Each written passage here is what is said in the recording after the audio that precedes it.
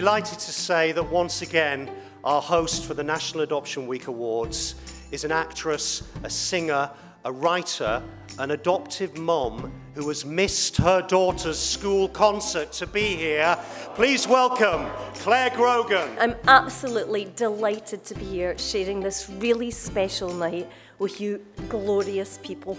I also want to thank our host tonight, Cora and Bath, for their continued efforts, as well as First4Adoption, Gemma and Chris, who are really making sure that we keep the flag flying and provide adopters with all the advice, guidance, support that they need, and also to make them feel wanted.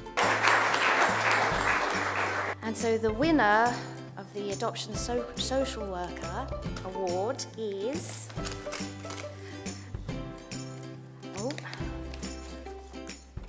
Jean Jackson. I'd like to thank Jenny for nominating me and making the effort, and she's here tonight. I'd also like to thank my family. I am a social worker, but I'm also an adoptive mum. And I was a mum first, and that's what brought me into adoption. And the winner of the National Adoption Week Adoption Support Practitioner Award 2016 is Delith Evans. I do thank you ever so much for this. It's a huge honour for our service, and it's been just a pleasure really to work with the people that we've worked with and to say thank you very much. The winner of the 2015 National Adoption Week Adoption Blog of the Year Award is Al Coates. Well done. Next year, if I win, you've been promised to respite my 6 children for a weekend. So, thank you very much. Before we move on to the next award, it's time to reveal the winner of our National Adoption Week 2016 Children's Competition. This person has so much talent, potential, sense of colour and adventure. And I need to reveal who this person is because she's going to get £100. Lucy, where are you?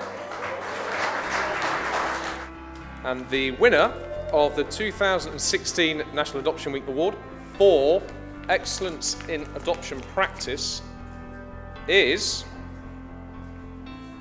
Lincolnshire County Council.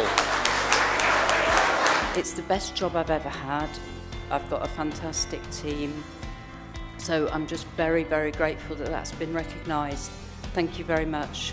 To present our next award for Adopter Champion of the Year, we're joined by members of a unique project, Quorum Adoptables. Scott Casson-Rennie. So this isn't just for me, this is for anybody who's adopted, and it's for adopted children. And the winner of the Gareth Marr Award is Sian Kanyuk. It's been my great joy to work as an adoption social worker. It's been a privilege to be associated with Quorum, and I'm glad to see so many of my friends here today. Thank you very much.